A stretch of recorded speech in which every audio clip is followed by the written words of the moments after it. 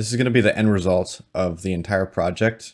So I basically just say a wake word and it responds. And it's just in a loop like that. So I'm going to say something right now. I'm going to say, hey, POS.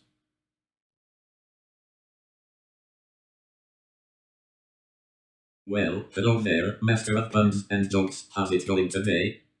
How do you define the meaning of life?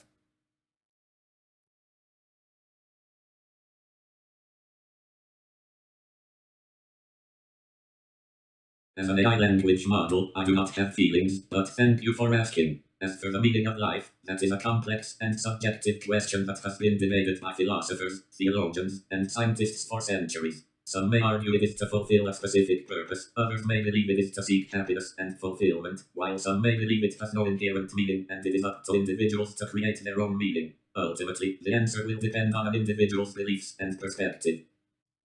So in the following video, I'm going to show you guys how to make a voice assistant from scratch. The code I have in the video description. It's a GitHub repository with all of my code, maybe some simple instructions. But yeah, we're going to be starting off testing with Windows 10. We're going to have a script on there. I'm going to explain you guys my logic, all the files we're going to be using, the installations, that kind of stuff. And then afterwards, once we know that it's working, we're going to jump over to Raspberry Pi and we're going to make sure all the audio devices are working. And then we're basically just going to run the same script. And then at that point, once you have the script running, you can literally just unplug the monitor, you can unplug the keyboard, unplug the mouse, use them for something else. And this, as long as you have the input, the mic and the speakers connected to the Raspberry Pi, it will work autonomously. So that's kind of the plan in the end, to have this little chip you can tape to the bottom of your desk like I have right now, and just be able to ask it questions whenever you want and have it be smarter than a Google Home. So yeah, without any further ado, let's jump right into the video. So I already have everything written down right here. All of my code is already done. So I'm not going to type this from scratch, but I'm just going to explain to you guys what everything actually means in here. So we do all of our importations here. I'm going to walk you guys through how we can actually install those right now. So you're going to do pip install OS. The OS is already installed with the operating system. Do pip install OpenAI, pip install python-.env, pip install speech recognition, Pi Audio. Pi Audio is a sort of a prerequisite for speech recognition. You need Pi Audio in order for speech recognition to work. And sometimes speech recognition doesn't automatically install Pi Audio, so we just do that manually. And then we're going to need, I don't even know how to pronounce that. And then NumPy. So I'm just going to go ahead and click enter there. Pip install speech. There we go. So wrong command, speech recognition, not speech underscore recognition. And then anyways, yeah, so you basically just download all of these, including Pi Audio, and then this little load.env is just going to load your environment variables. You have your open AI API key here. This is going to access it from your .env file. So I currently don't have anything in here because I'm just showing you guys what it's supposed to look like. But essentially what you'd have is just a string, and you'd put your little API key inside of there. This model is just the GPT 3.5 Turbo, the fast ChatGPT model. Pretty simple. We have our recognizers. We define our engines here. Some greetings. So when we actually say the keyword, in this case, the keyword is going to be POS, short for piece of shit. It's supposed to be funny. Hey POS, and then it would pick up on that wake word, that wake set of words, and then it would basically just randomize and give you a greeting here. So what's up, master? And then since my name is Elliot, it would say, what's up, Master Elliot? Say, yeah. Well, hello there, master of puns and jokes. How's it going today? So just some simple friendly greetings. And then we have our listen for wake word. listen for hey POS. We're in a while loop where we're listening for just some audio to happen, and then we're going to basically convert that audio piece to a string. And then we're going to look if this hey POS is in that string, obviously lowercase letters. If that's true, say wake word detected, and then we're just going to sort of handle more with that string, and then we're going to actually listen and just kind of process from there. So basically just a wake word function, picking up on stuff. If it has some difficulties understanding what the wake word is, it'll just sort of catch this error and it'll pass. We have our listen and responding, so it's actually listening now. Then we're going to basically just look at this piece of text after the wake word, and it's going to say, you said this piece of text. And then we're basically just going to submit this to a API call for ChatGPT, and then we're going to have something that's returned. So just this little piece right here is what is actually returned from the API. So we submit a bunch of basically metadata to the API. It processes that, says, okay, you're using this model. This is what roles you have. Like you have system assistant, and then like user roles. Like basically it'll process all of this, and then all we want to do is just take this response text. That's what this is. We just access response choices, position 0, message.content. That's what it is. And then it'll tell you what the actual response from OpenAI was. And then we just have an engine voice that says just the response text. Simple as that. And then obviously we define our microphone right here and listen for our wake word. So these are functions. These aren't called right away. First it does this microphone. It just basically opens our microphone, sets that as the input source, and then we declare our first function with this wake word in that source, if that makes sense. Anyways, honestly, if that doesn't make sense, you could always use ChatGPT to actually define this for you and help you understand what's going on in the script if I didn't explain it like at a super, super high level. Anyways, so basically all we have to do now is after this is done, we can press play. Hey POS. So since my mic actually wasn't working because I was using it while recording, I'll just kind of walk through what it did. So it said, I canceled it here. I'm actually going to expand this entire thing. So I said, hey POS, and then it said wake word detected. It said, ahoy there, Captain Elliot, how's the ship sailing? And then I said, it's great. What about you? And then because we don't actually have this API key declared in our environment variables, it didn't go through and it didn't actually submit the request. However, when we actually go over to our Raspberry Pi, I will make sure that that environment variable is in there and we'll actually get a response that works. So that's how we know the script is mainly working for now. And honestly, at this point, everything's working. Like Windows 10 is fairly easy to sort of work around. You can choose what devices you want as input and output. So it's fairly easy to manage. Now we're actually going to jump over to Raspberry Pi. So see you on the other side. And one thing I wanted to add on real quick is you might not actually know how to get your API key. So I'm going to show you how to do that right now. So you want to go onto the platform.openai.com/docs/API-reference. You're going to go to that. You're going to go to personal, view API keys, and you can create like a new secret key. So you go here, and then it could be like, I don't know, tutorial key. Create secret key.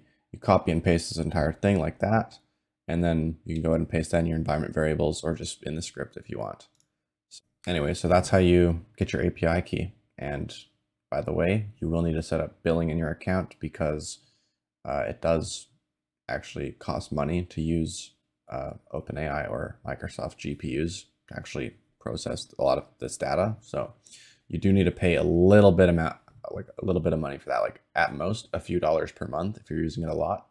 So it's like nothing in the grand scheme of things, but you do need to set up a credit card, I believe, and some sort of billing method. So great. You've got your Raspberry Pi working. This is amazing. Honestly, at this point, just go ahead and copy and paste your code into here. I have slightly different code. I know that python.env doesn't like 100% work in Raspberry Pi. I did have some issues with it, so I decided to directly copy and paste it here. I cut it off a little bit so that, you know, people can't use my API key and just drain out my bank account. So yeah, just go ahead and install all of those libraries. That would include OpenAI, speech recognition, PyTT-SX3, NumPy, PyAudio, etc. Right?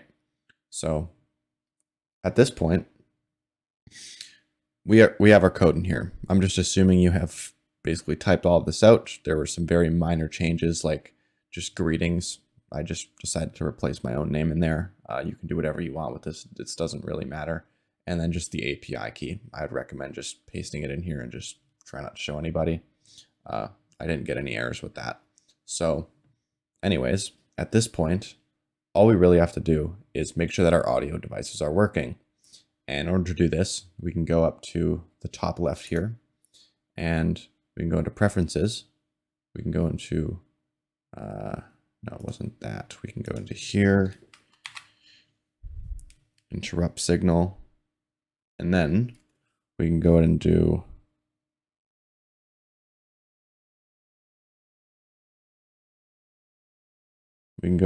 sudo raspi-config, just like that. So now we're going to go system options. We go down to audio. So these are your audio outputs. So we're going to stick with 0 for now. And at this point, we can just go ahead and finish.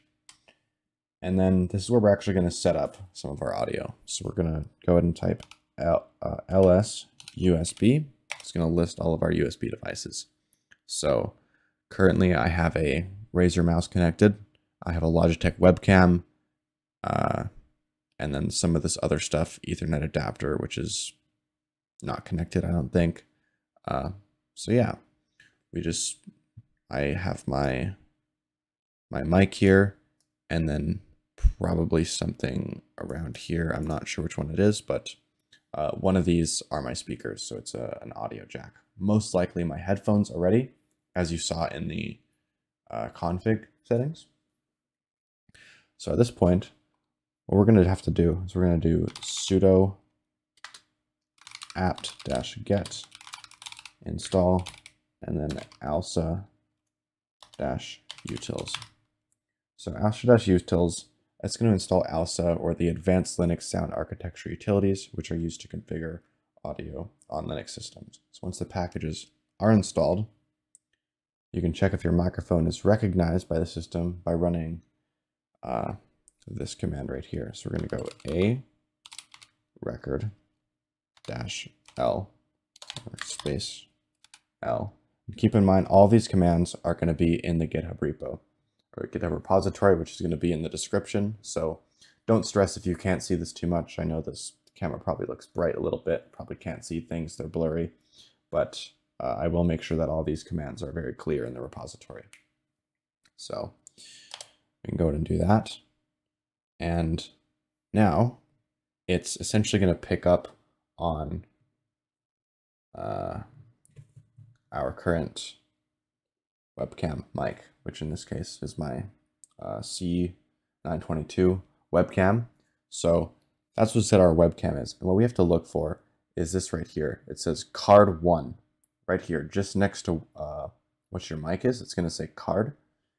And then what we're actually going to do at this point is we're going to actually have to work with this. So we have to go sudo nano, and then we're going to go -user -share alsa config. So we're going to have to look through some of these lines here. So we're just going to do the down arrow, and we're going to look for 2 lines here. So defaults.ctl.card0 and then defaults.pcm.card0. And we're going to actually uncomment these lines here. So we just have to look for PCM card and CTL card. So that looks like it's right here. So these may already be commented for you. You just want to make sure that these are actually uncommented. And then this is going to let us sort of work with more audio devices, even though the system by default didn't want to pick them up. So all you're going to do is essentially change those. If they're uncommented now, you're going to make sure that 0 is now 1 because we're using card 1 instead of 0. And then that is pretty much it. So now we can, there's a command we can run after this. So in order to close this, we're going to go ahead and do Control O. It's going to save. We could just go Control X to exit. And then we're going to go ahead and type this command in here. So we're going to go A, record, -F, CD, -D, space HW, :1. We're going to do that break line, and then A play. We're going to go ahead and press enter here. So what this is going to do, this is going to pick up on what we're saying. So actually, if I start talking and turn my speaker up, you're going to hear me talking, and this will show that my mic is working.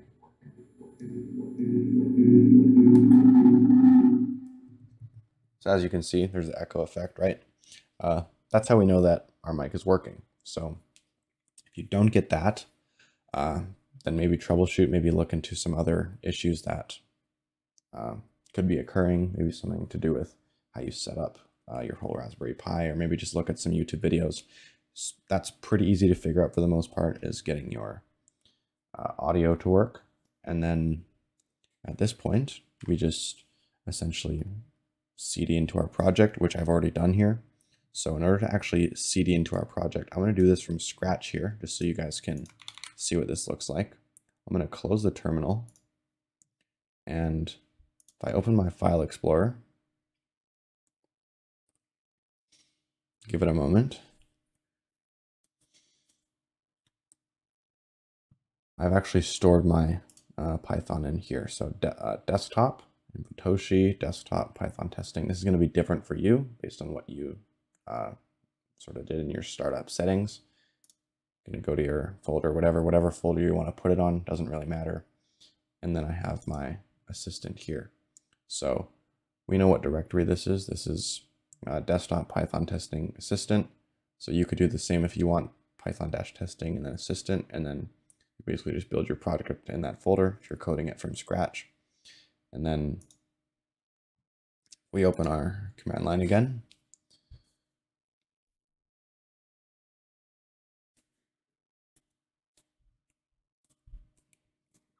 All we have to do at this point is go ahead and CD desktop, CD Python testing, CD assistant, and then in order to run the script called main.py, we're going to go Python main and then tab. It should autofill at rest, and then this should work for us.